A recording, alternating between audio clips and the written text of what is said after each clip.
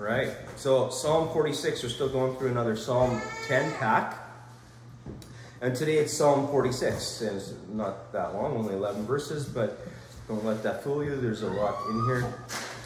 If we look at verse 1 there, it says, God is our refuge and strength, a very present help in trouble. Right? He's always ready to help you. You don't have to wait. Now, you might have to wait for the answer. You might have to wait for the actual help. But actually, the waiting can be part of the answer, right? So he's a refuge. A refuge is like somewhere, a safe place you can hide. If you think of a refugee, they're going into a safe country to hide, right? To hide out from the trouble that was in their home country. And strength, right? God isn't just a safe place, he's also our strength and a very present help in trouble. It says, therefore is there because he is our refuge, he is our strength, he is always ready to help us. It says, therefore will not we fear. Right? If we have God of the whole universe on our side, why would we be afraid? Right? I mean, there's nobody stronger than God. There's nobody that can even get close to God. And so, therefore will we not fear. Though the earth be removed. Now, we haven't got to the point where it feels like the earth has been removed, but maybe we've gone sometimes into trouble and it feels like the earth is just falling down, the sky is falling down around us. But if you look at this psalm, even though it feels like that, we should not fear because God is our strength, God is our refuge, and he's a present help in trouble. Even if the earth was removed. And though the mountains be carried into the midst of the sea. Just imagine that. The mountains going into the sea. Mountains going into the ocean, falling into the ocean. I mean, if you can imagine that, maybe you could have enough faith to say to that mountain, you know, remove hence into the sea or something like that. I don't have that kind of faith. I wish that my faith would increase. But when I pray for that, though, and this is not part of the sermon, but I sometimes pray if that God would increase my faith, but then I think of it and I say, but God, please have mercy on me, because he can increase your faith by allowing bad things to happen to you and helping you through it, and then your faith will be better once you're on the other side. So if you pray for your faith to increase, that might be some tribulation along with it to help your faith increase, right? So though the earth be removed, and though the mountains be carried into the midst of the sea, though the waters thereof roar and be troubled, though the mountains shake with the swelling thereof. And if you would, please turn to Revelation 16. Revelation 16. So I think this is actually talking about a real event in history. I shouldn't say history, future history, in prophecy actually. Okay? Though the waters thereof roar and be troubled. Though the mountains shake with the swelling thereof. Just imagine an earthquake that shakes the mountains. Right? And remember, verse 2 talks about the mountains being carried into the midst of the sea. Mountains are pretty big. I don't know how many cubic feet. Probably when you probably measure them in acre feet or something. Cubic feet would be such a high number. In Revelation 16, let's look at verse 17. And the seventh angel poured out his vial into the air, and there came a great voice out of the temple of heaven from the throne, saying, "It is done." And there were voices and thunders and lightnings, and there was a great earthquake, such as was not since men were upon the earth, so mighty an earthquake and so great. So I was just curious how bad of an earthquake there has been in recorded history. So I looked and I clicked on the one that says the 8 most powerful earthquakes ever recorded. Okay? And I think you're probably all familiar with the Richter scale, right? That's the magnitude of the earthquake, how bad it shakes. And I'm just going to take some highlights here. There's some pictures. You can come and look at this after. But actually, does anybody know where the worst recorded earthquake has ever been as far as magnitude? Anybody? Any of the men? Where's that? In California. Not on the recording list, do you know? I thought you raised your hand, sir. It's actually Alaska. In March 28, 1964, and it got to 9.5 on the Richter scale. That's pretty high. And the earthquake triggered a tsunami that affected most of the Pacific, causing fatalities in Hawaii, Japan, and the Philippines. You think, how far is Hawaii from... we got one American here. How far is Hawaii from... I'm going to put you on the spot. Approximately. How many hours? You know, it's like, would it be halfway to Japan? Yeah, something like that, right? It's far away, and not only that, it doesn't stop in Hawaii. The tsunami goes to Japan and the Philippines.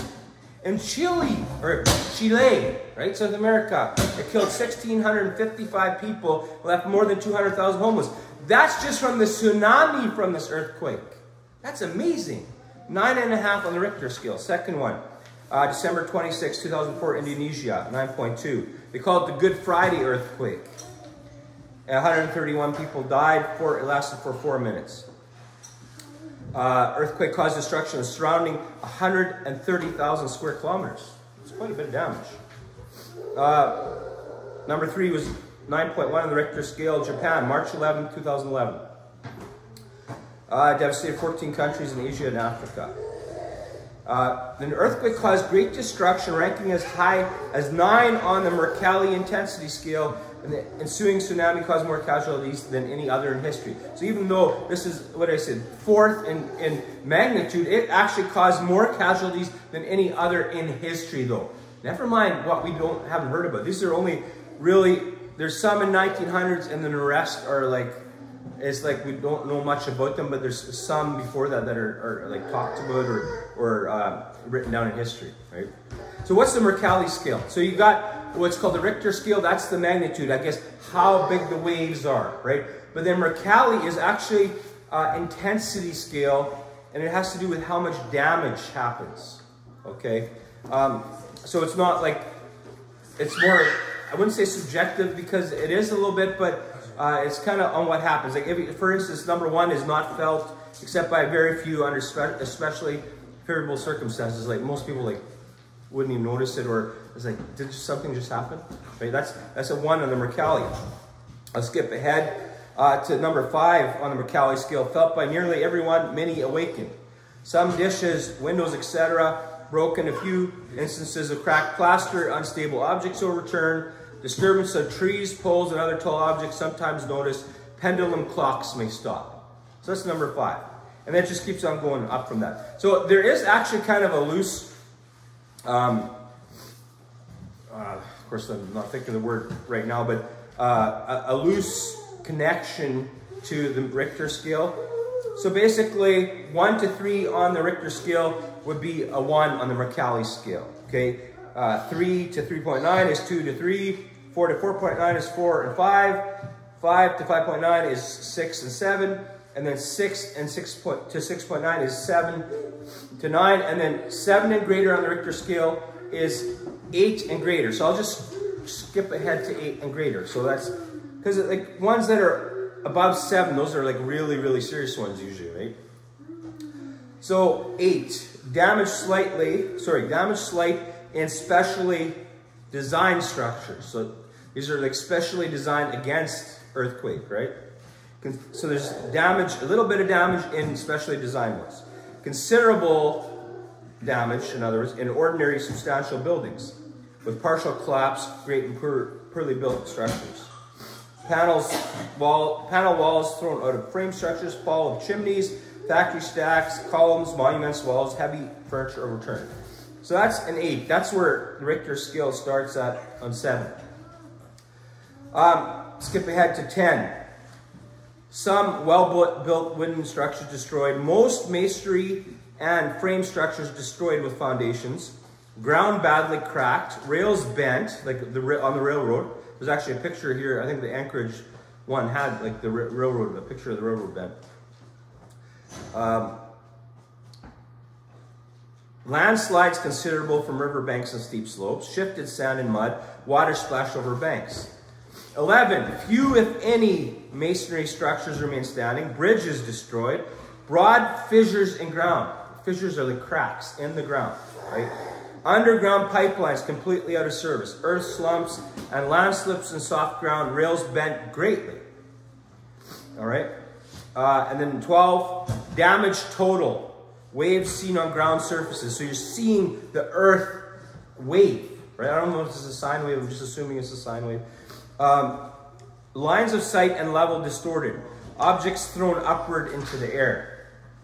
That's amazing. That's an earthquake, okay? And that was the Mercalli earthquake intensity scale.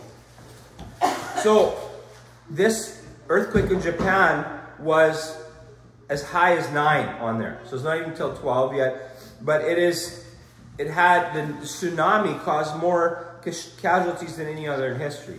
And then you could keep going down. There was one sorry, let me see. There was actually that same earthquake. The damage totaled more than $309 billion US. That was in 2011. Okay. November 4th, 1952, Russia. It was a 9. No person was killed. I'm just going to skip through this fast. February 27th, 2010, Chile. That was an 8.8. 500 people, more than 500 people. And they felt as high as 9 on the Mercalli intensity scale. The total economic loss in Chile alone was more than $30 billion US. Another Alaska one, 8.7. This was in 1965. This earthquake ruptured a 600-kilometer segment of the Aleutian Islands, generated a tsunami around 35 feet high on a nearby island. So just from shaking the ground, there's a wall of water, 35, I mean, it's twice as high as this building, right? Actually, probably more like 3 times the size of this building, or at least, yeah, not quite 3 times the size of this building. A wave of water. If that kind of wave of water hit this building, it would just be nothing here, right? It's pretty bad. Actually, I missed number 7, which was January 31st in Ecuador. Anyway, I might have skipped some. Now, there's some that are listed that were in history, right? There's one in 1868, approximately 9 on the Richter scale and 11 on the Mercalli. Lisbon, Portugal, 1755, 8.7 and 10 on the Mercalli. So, and that one is from written records of the subsequent tsunami in Japan. So there's some pretty bad earthquakes. I'll just set these here so I have more room. Pretty bad. But you know what the Bible says here? What did it say there in Revelation 16? It said in verse 18, and there were voices and thunders and lightnings, and there was a great earthquake such as was not since men were upon earth. So way worse than has ever happened or that will happen till this point. Now there's been some really bad ones. 35-foot tsunami, like 1,600 or 16,000 square kilometers, I think it was, damaged, right? There's been some huge earthquakes. I've never felt an earthquake. I don't know what it's like, right? People on the west coast there, maybe they know what it's like. I mean, the closest I've ever felt to an earthquake was when I worked on Notre Dame Avenue in Winnipeg, and like a big semi would drive past, and our building was like right close to the road, and you'd feel the building shake a little bit, right? I'm assuming a mild earthquake would feel something like that. But so mighty an earthquake, so great. So there's going to be coming a time when there's going to be a huge earthquake, and in Revelation 16 records it, and this is when the 7th angel pours out his vial. Now, I think the pouring out of the vials is concurrent with ladybug. Not concurrent with the ladybug, but concurrent with the trumpets. Okay, so there's vials and there's trumpets, right? So when the 7th angel pours out his vial, there's going to be lightnings, there's going to be thunders, there's going to be scary, right? But then there's going to be a great earthquake, just going to shake. I mean, you would not have to go up that far in the Richter scale till this building here would fall down. And sometimes people will, I'll just go run into the, you know, when I was in the fire department, it's a tornado-resistant building. That's deceptive. Maybe it's a tornado up to, what, an F4 or F5, but God can always make a bigger tornado. God can always make a bigger earthquake, right? There's a building, and I don't remember where it is. Is it somewhere in Indonesia or somewhere that part of the world? They have like and there's maybe more places that have that. They have a counterweight pendulum inside their building that's supposed to help counteract the shaking, right? It's like, just think about grandfather's clock. It's got like a pendulum, and it's in the building. They try to make these things so that they will counteract this. But they can't build things God-proof, right? They can't make things earthquake-proof. They can make it earthquake-resistant, so a little one doesn't do it. But just like when God allowed big armies to fall against little armies, He can do the same thing with earthquakes. There's some minor mistake or some little flaw in the material, right? Or they didn't quite get their concrete mix right, or whatever, or just a miracle. You just have a little shaking and poof. Like fall in His footprints, sort of like, what was that? 9/11? Where the building falls right into His, I don't know, yeah, that wasn't an earthquake. We won't start that conspiracy. So anyway, there's a big earthquake here. And that kind of matches up with Psalm 46, where it talks about the mountains being carried into the midst of the sea. Just imagine an earthquake big enough for the mountain to fall into the sea. Right? And the mountain shaking with the swelling thereof, of the waters. Right? Well, when the end times come, by the way, we're out of here before the trumpet starts sounding and the vials start being poured out. We're out of here after the 5th seal is open. Right? Actually, after the 6th seal, and then before the 6th seal gets carried out, we're gone. But let's keep reading about this earthquake, though. It's very interesting. Verse 19. And the great city was divided into 3 parts. And the cities of the nations fell, and great Babylon came in remembrance before God, to give unto her the cup of the wine of the fierceness of His wrath. Excuse me. And what does it say there in verse 20? And every island fled away. What did it say there? Like the Aleutian Islands were ruptured. I'm not quite sure what that means. There's like a great fissure or a crack in these islands. And Aleutian Islands, I think, are off the coast of Alaska. Right? And every, not just some, every island fled away. What does that mean? There's such a big earthquake. They're going below the sea level. Right? And it says, and the mountains were not found. It's like it shook so bad, the mountains fell down. What happened to them? Well, maybe they were carried out to the sea, like Psalm 46 says, right? And there fell upon men a great hail out of heaven, every stone about the weight of a talent. And men blasphemed God because of the plague of the hail, for the plague thereof was exceeding great. Can you imagine? You're scared out of your wits with this big earthquake, and then there's a big hail falling. Every hailstone is a talent heavy. And talent, in my opinion, is about 30 pounds. 30 biblical pounds. I don't know, the pounds might have changed since then. I'm not going to go heavy detail, just give you the references. You can look it up later. You don't have to write down, you can just check the video later. But in Exodus 38, verse 25-26, it said, you can find the 3,000 shekels of silver in 1 talent. 3,000 shekels in 1 talent. In 2 Chronicles 9, verse 16, and 1 Kings 10, verse 17, you find out by comparing the two that 100 shekels of gold is in 1 pound. And so you can figure these things out. And so there's 3,000 in a shekel. You do the math, 3,000 divided by 100, so there's 30 pounds in 1 talent. Just imagine a hailstone that's 30 pounds. It would come right through the rafters. It would come probably through the floor here, right? I mean, I don't know what point it reaches terminal velocity, but it'd be going really stinking fast. Right? And so, all this scary stuff happens, and these tough guys, what are they doing? They're so-called tough guys. I would call them stupid guys. They're blaspheming the name of God. Why? They're not saved people. They hate God. They realize God is causing this, and they're yelling and blaspheming at God instead of crying out for mercy. Well, a lot of these people by now are probably reprobates, right? They're taking the number, the mark of the beast in their right hand or in their forehead, right? So, and there was also, it calls it a plague of the hail. So that's pretty bad. Bad earthquake. It says every island flees away, and the mountains were not found. That's some ground disturbance, right? I mean, can you understand why it's an earthquake such as never has been? Because there's earthquake that happened, and I don't know if any mountains ever fallen over because of an earthquake, right? in Revelation 11,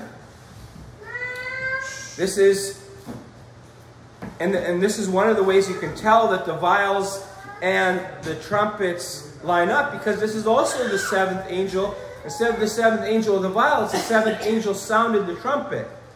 Right? Revelation 11. And the seventh angel sounded, and there were great voices in heaven saying, the kingdoms of this world are become the kingdoms of our Lord and of his Christ, and he shall reign forever and ever. So this is right at the end of God pouring out his wrath.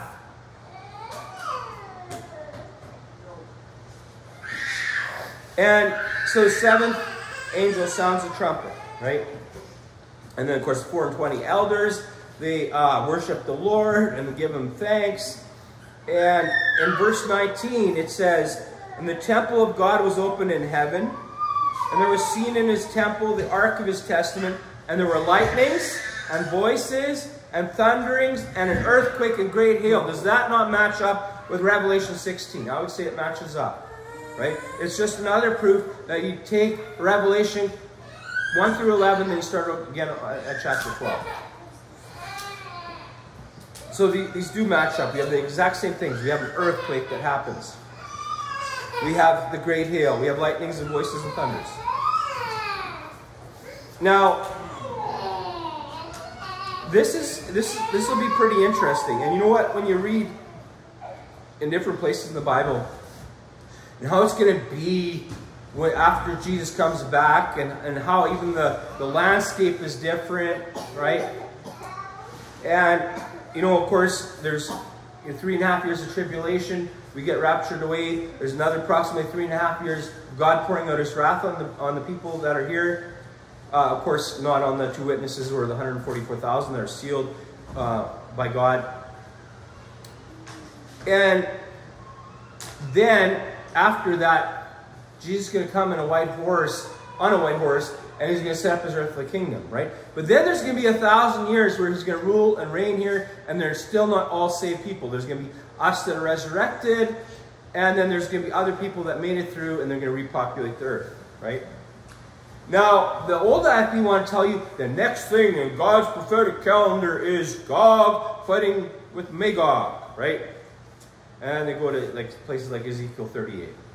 And other than Ezekiel 38, and other than in Revelation, Gog and Magog are only mentioned basically in genealogies. Okay, so these two places, Ezekiel 38 and 39, match up with Revelation. Okay, and the reason I want to bring this up is because it also mentions a severe event.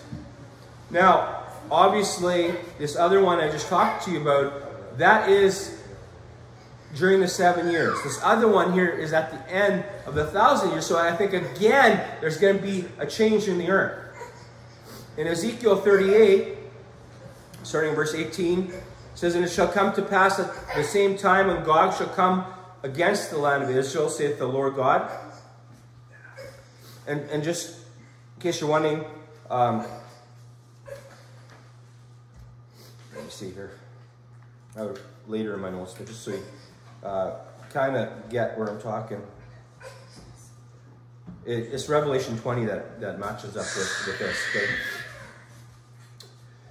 When Gog shall come against the land of Israel, saith the Lord God, that my fury shall come out in my face. Sounds like God's mad, right? For in my jealousy and the fire of my wrath have I spoken. Surely in that day there shall be a great shaking in the land of Israel. Sounds like an earthquake again, right? I think it's unmistakably that Revelation 11 and 16, because of the vials and the trumpets, it's during the 7-year period, right? It's the second half of the, and it's towards the end, just before Jesus comes, sets up his kingdom. But this here is at the end, and we're going to see it's obvious when you compare to Revelation 20 that the devil comes out again after being locked up 1,000 years, that it cannot be earlier, okay? So, in verse 19 it says, for in my jealousy and the fire... Okay, so I think I read that right. There shall be a great shaking in the land of Israel. Listen to how bad the shaking is. So that the fishes of the sea... Just imagine fishes of the sea. You think a pendulum in a building. It's supposed to dampen the effects of an earthquake. But now it's the fishes of the sea. They're in a fluid. You think there'd be some dampening there, right? So the fishes of the sea and the fowls of the heaven, they're in midair, right? And the beasts of the field and all creeping things that creep upon the earth, and all the manna that are upon the face of the earth shall shake at my presence. The fish in the sea, they're shaking at his presence. That's how big of a shaking there will be. If that's going to happen, don't you think that's going to move some mountains, move some islands maybe, right? And the mountains shall be thrown down. I thought they were down in 11. Well, you know what? People want to say there wasn't a worldwide flood because you know how much water it would take to cover the mountains so that nobody could stand out of the water? Well, how big were the mountains then? I don't care if they're twice as big as what they're now. If God says that the whole world was flooded, it was flooded. Yeah. But maybe the landscape was different. Maybe the mountains were smaller. Because what happens when the fountains of the deep are broken up, right? You have maybe some plates that are fissured or cracked or whatever, and you might have them form mountain ranges after the flood, right? And so if in Revelation 11 and 16, the mountains are already knocked down, because of all this water and whatever happens, you can have new mountain ranges formed.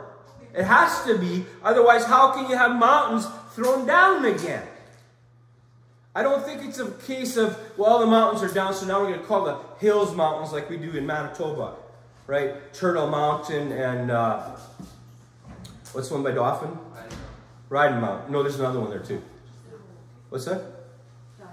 Duck Mountain, yeah. So I drove past Duck Mountain the other day by Dauphin. It's a hill, right? And Turtle Mountain. I remember hearing some radio chatter over the company that I worked in there. They were just commenting that Turtle Mountain doesn't look like much of a mountain to me. Well, to a turtle, it's a mountain, he said.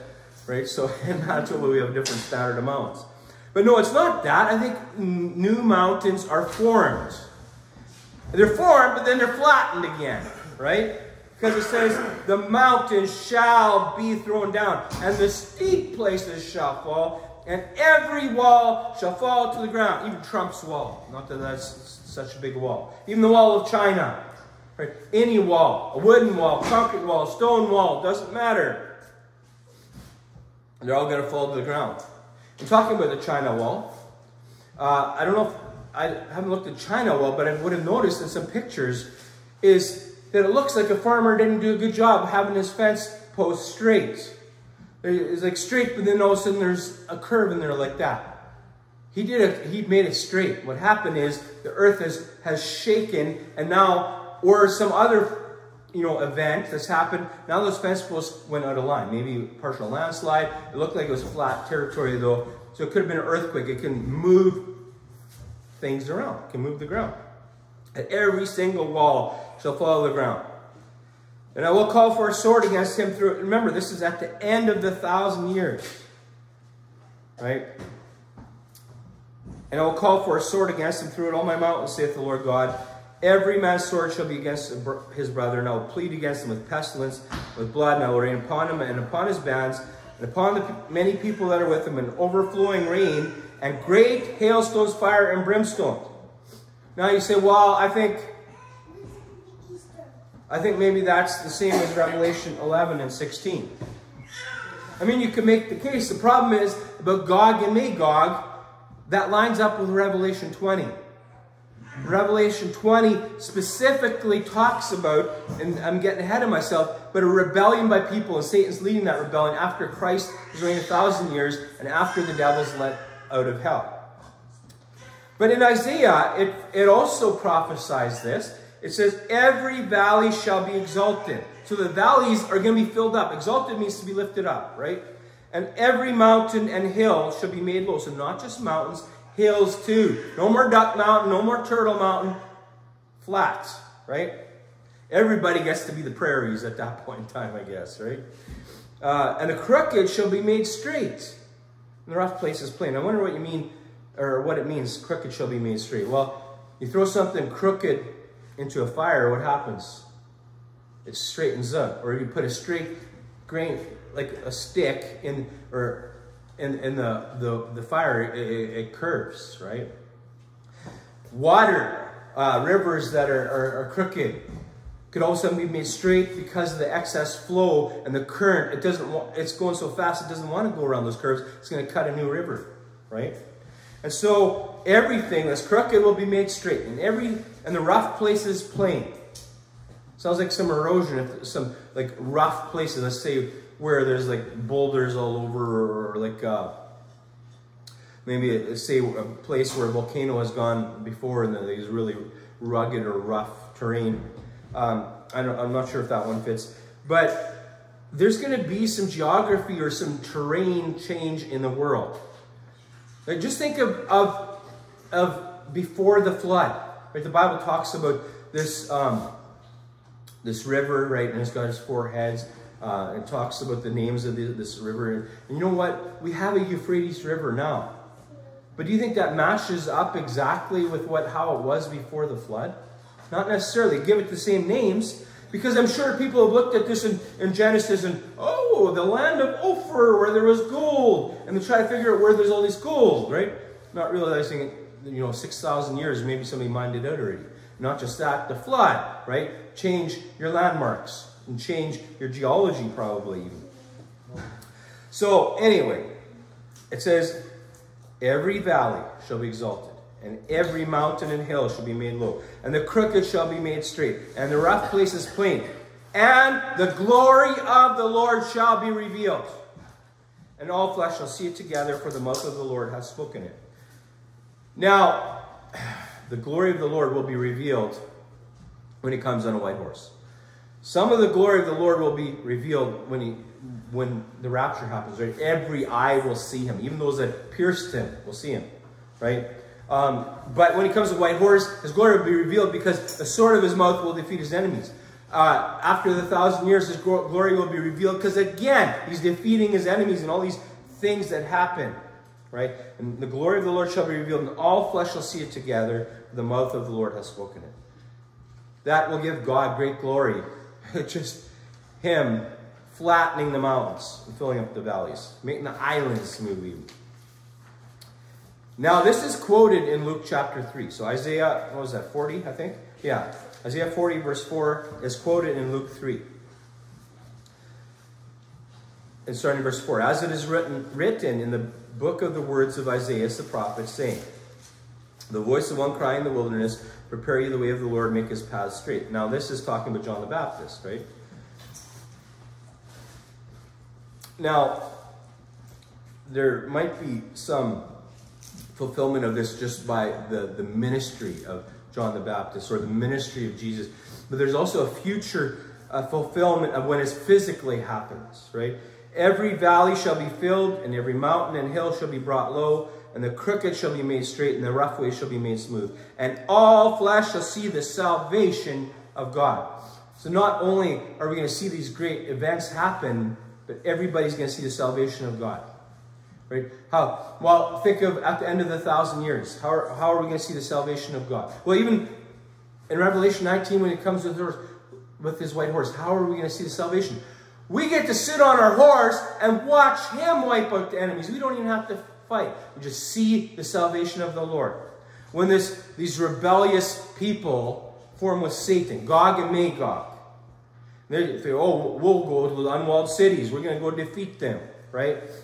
And then God's just going to destroy them. And we'll see the salvation. He saved us from our enemies once again. Now, obviously, we'll see the salvation of God in the resurrection, right? And if you would, turn to Revelation 22. Revelation 22. We'll see, I mean, in some ways, we've seen the salvation of God as far as, I shouldn't say we've seen it. We have sort of seen it, but not like, we see it by faith, though. Right? We're saved, but on the day of redemption, we'll actually see the salvation. Right? That's another time we're going to see the salvation of God. We're going to be taken away from the devil trying to destroy us on the earth, and we're going to be saved. And all flesh will see the salvation of God. Not everyone will have the salvation of God, but every eye will see it, though. Just imagine the great white throne of judgment. Everybody is going to see the salvation of God, but some people are going to be thrown back in hell if they're even taken out for that trial. I don't know. Maybe it's just God's broadcasting into hell, right? Every eye will see that. Just imagine though, right? Everybody see it. But if you're on the right side of it, it's going to be great. We're going to give glory to God. But guess what? Those that are on the wrong side of it, they're going to give glory to God too, but too late, reprobate, right? They're all going to be reprobate at that point. But let's get on to more pleasant subjects for a little while, shall we, beloved? Psalm 46, let's look at verse 4. There is a river, the streams whereof shall make glad the city of God, the holy place of the tabernacles of the Most High. So there's a river. And I got you to turn to Revelation 22. Let's look at this river here for a little bit. Revelation 22:1. And he showed me a pure river of water of life, clear as crystal, proceeding out of the throne of God and of the Lamb. Now talk about good water, right? It's coming from the throne of God, right? The throne of the Lamb. That's going to be good water. I'm assuming we'll be able to drink from it. In the midst of the street of it, and on either side of the river, was there the tree of life. That's the one that we can't eat from right now, right? Which bare 12 manner of fruits, and yielded her fruit every month, and the leaves of the tree were for the healing of the nations. And there shall be no more curse. The throne of God and of the Lamb shall be in it. And his servants shall serve him, and they shall see his face, and his name shall be in their foreheads. There shall be no night there, and they need no candle, neither light of the sun, for the Lord giveth them light, and they shall reign forever and ever. You see, this is New Jerusalem, right? And on the earth, and Jesus' throne is going to be there, and there's going to be a river flowing from it, right? And so, when Psalm 46 verse 4 says, there is a river, the streams whereof shall make glad the city of God, I think it's referring to that river. Right? We're going to like that river that comes from the throne of God. It'll be great. I don't know if we get to go fishing in there or not, but we'll find out. Let's keep going though. Psalm 46 verse 5. So that is a nice river, peaceful. God's going to have his kingdom set up. It's going to be great. Okay? It says in verse 5, God is in the midst of her. Or doesn't that sound like what I just read in Revelation 22? She shall not be moved. She is in the city or the river, right? God shall help her in that right early. The heathen raged. The kingdoms were moved. He uttered his voice. The earth melted. Now this is where I got the title of my sermon this evening. Yes, it's Psalm 46, but I also titled it, He Uttered His Voice, the Earth Melted. Just imagine the earth melting. I mean, how much heat does it take for dirt to melt? Or for stone to melt? It depends what kind of stone, right?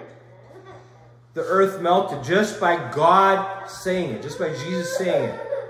No, I mean, God created the world by speaking it into existence, right? Through Jesus Christ. All things were created by him and for him.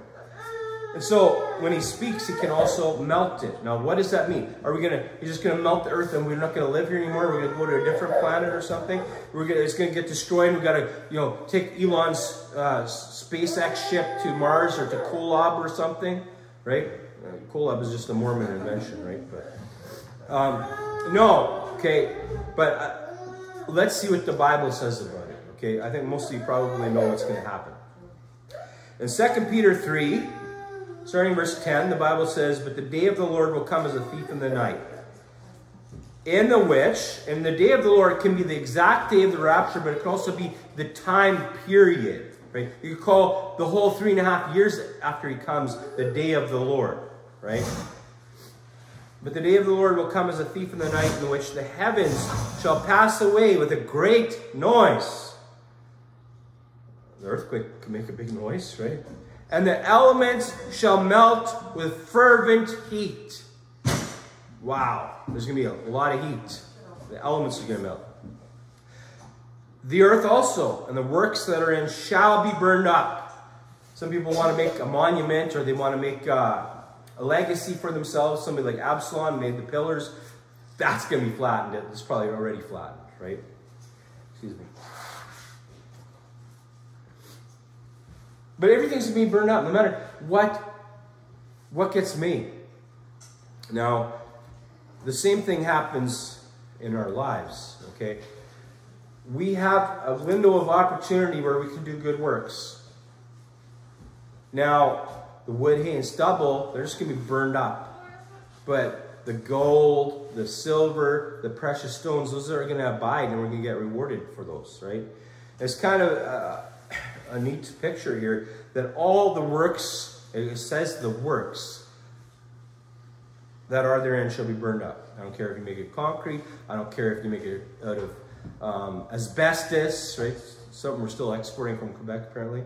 I don't care if you make it out of unobtainium. It's going to burn up.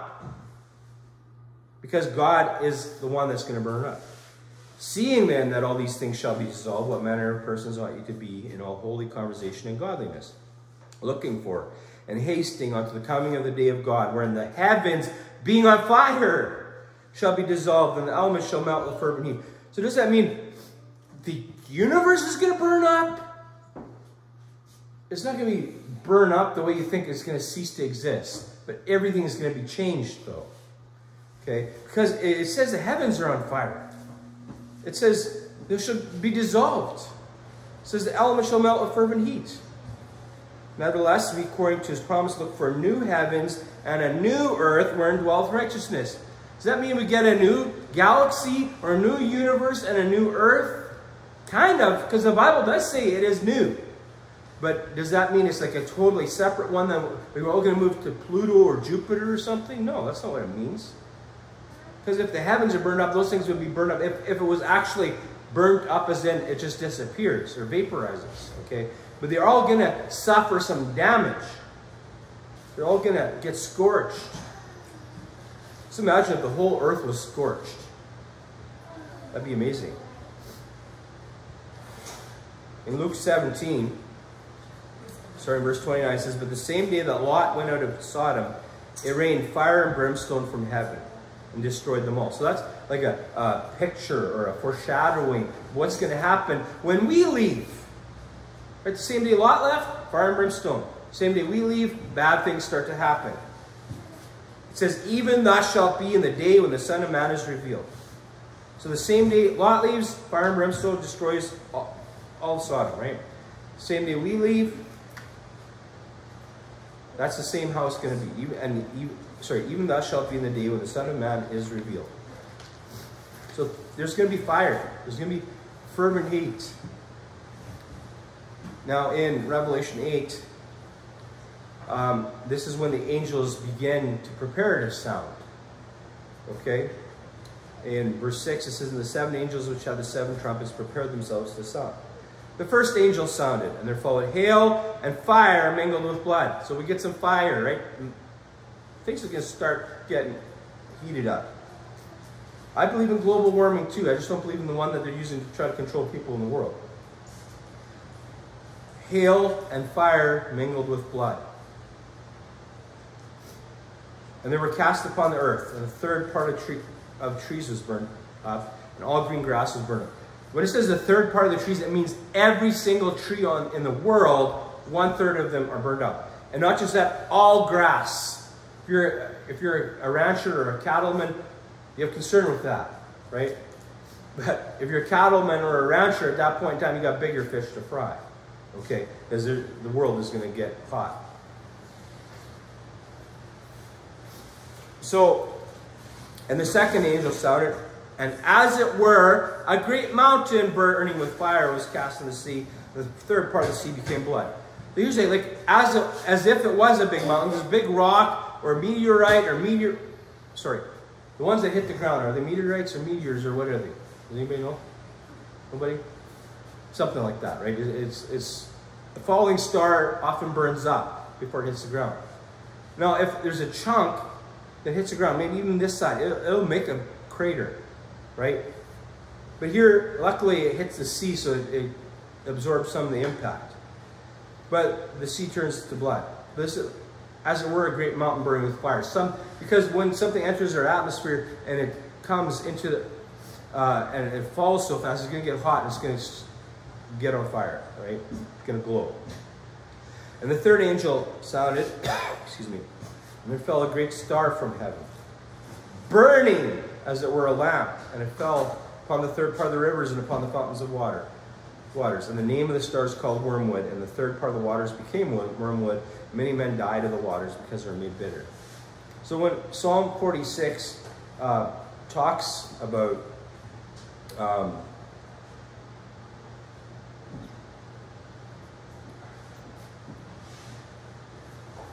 that he's going to utter his voice and the earth melted.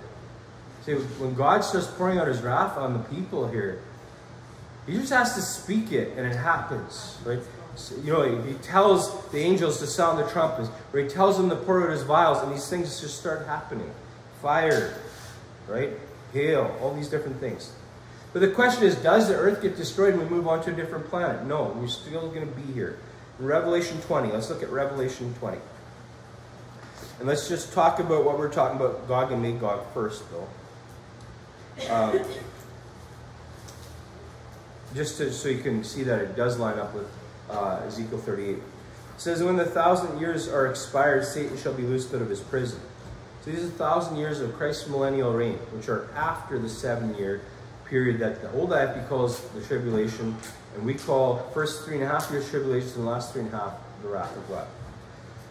So Satan's going to be loosed. And it says, and shall go out to deceive the nations which are in the four quarters of the earth, Gog and Magog, to gather them together to battle, the number of whom is as the sand of the sea.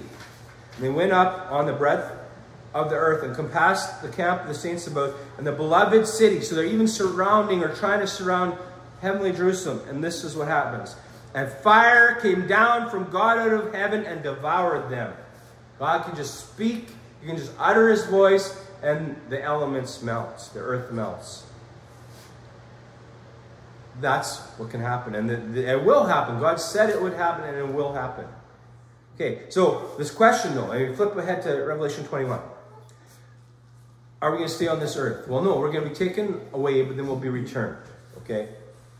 Verse 1. And I saw a new heaven and a new earth, for the first heaven and first earth were passed away, and there was no more sea. So, wait a minute, I thought you said that we're still going to be back on this earth. Yeah, but it's going to be new. It's going to be a new earth.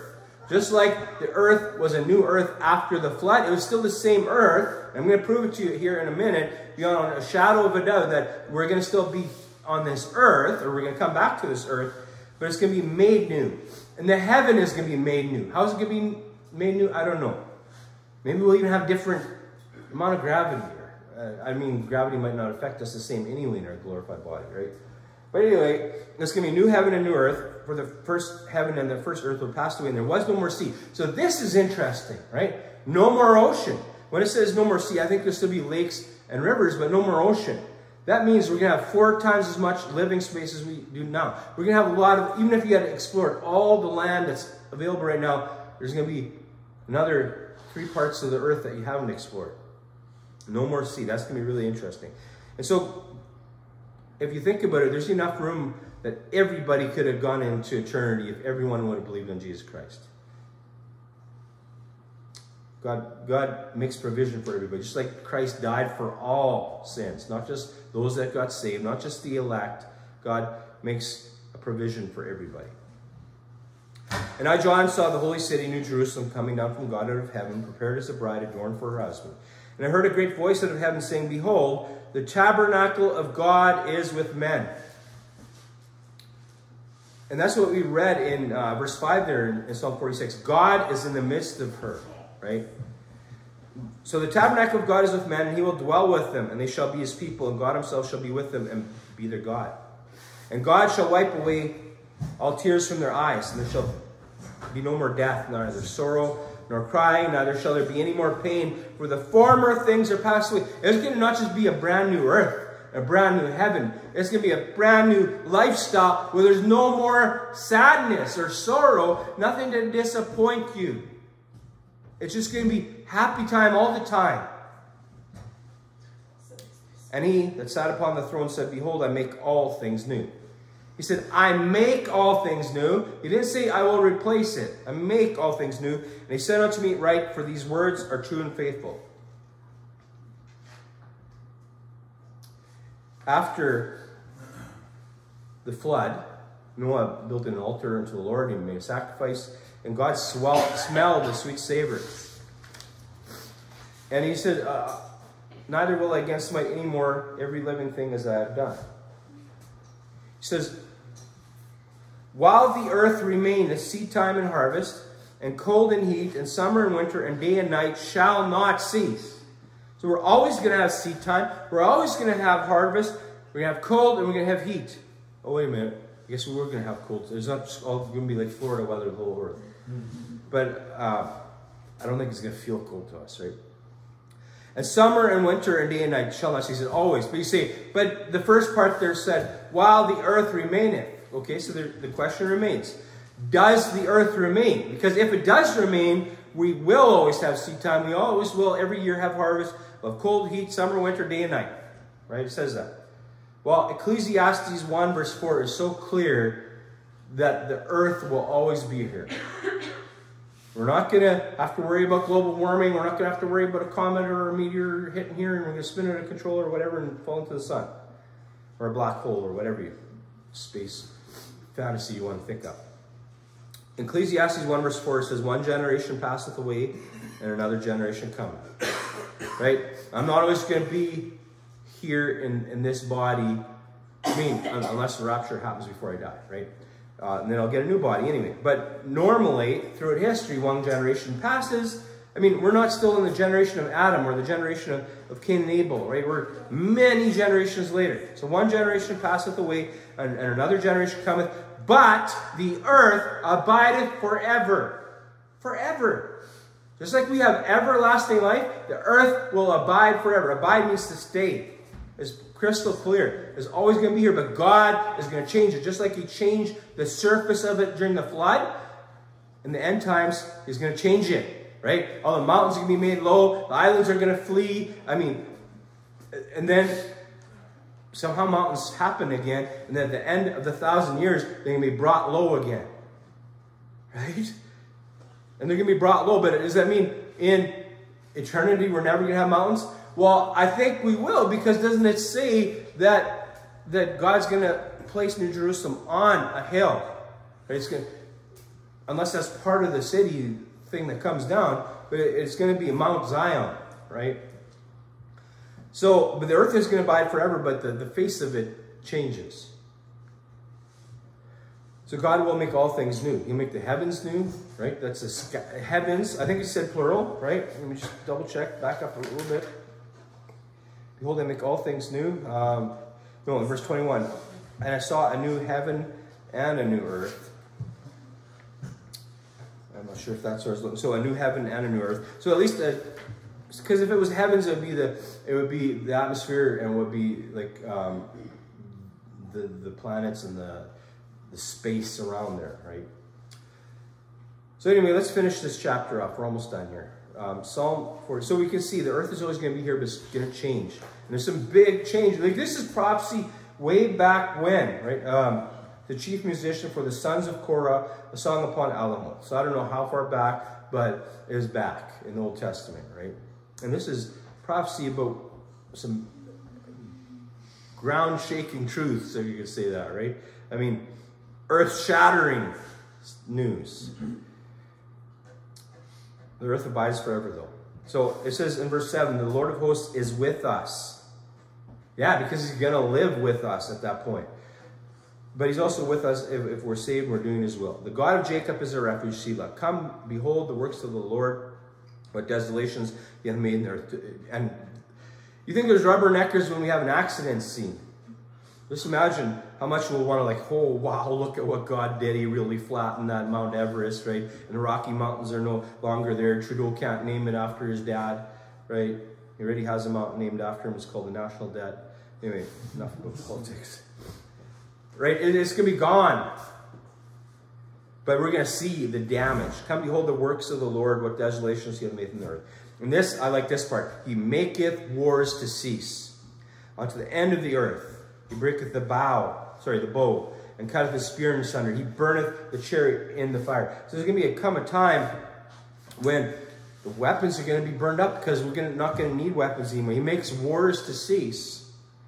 In Isaiah 2, it says, in verse 2, and it shall come to pass in the last days that the mountain of the Lord's house shall be established. This is what we're talking about, right? Heavenly Jerusalem, the mountain. In the top of the mountains it shall be exalted above the hills, and all nations shall flow unto it. Many people shall go and say, Come ye, and let us go up to the mountain of the Lord, to the house of the God of Jacob, and he will teach us of his ways. We will walk in his paths. For out of Zion shall go forth the law and the word of the Lord from Jerusalem. And he shall judge among the nations, and shall rebuke many people. And they shall beat their swords into plowshares, and their spears into pruning hooks. Nation shall not lift up sword against nation, neither shall they learn war anymore. We're not even going to learn hand-to-hand combat. As cool as you may think that Brazilian Jiu-Jitsu or Muay Thai or whatever your thing is how cool it is, we're not even going to learn that anymore, because why would we learn something that's going to be useless to us, right? I mean, how many people nowadays are learning how to build fax machines or telegraphs or anything like that? Because it's outdated. We don't use that anymore, right? And so if war, we realize we're never going to have to be in a war anymore. Why would we learn this? Why would we learn, strategic strategies and tactics, right? We're not going to read the book, The Art of War by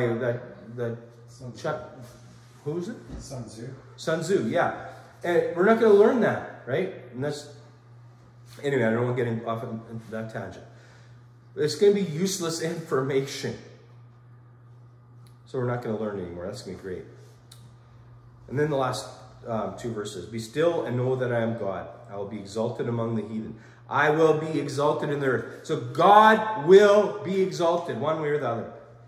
And it's the way that he says it will happen. The Lord of hosts is with us. The God of Jacob is our refuge. Selah. So God will be exalted among the heathen. He'll be exalted in the earth. He's going to be exalted. In Isaiah 45, it says, Look unto me and be ye saved, all the ends of the earth, for I am God and there is none else. I have sworn by myself, the word is gone out of my mouth in righteousness and shall not return. That unto me every knee shall bow, every tongue shall swear. Surely shall one say, In the Lord have a righteousness and strength. Even to him shall men come, and all that are incensed against him shall be ashamed. And the Lord shall all the seed of Israel be justified and shall glory. We're going to be glorying in the Lord. He's going to be exalted. And wow, we got some things to look forward to. But for some people, it's not going to be so cool as for us, right?